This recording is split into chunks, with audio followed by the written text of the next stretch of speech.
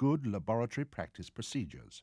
ensuring the safety and quality of the research of new medicines at the preclinical stage. Nevertheless, novel medicines designed for use in man must, after initial tests in animals and healthy subjects, ultimately be studied for efficacy and safety in sick patients who suffer from that particular disease or illness.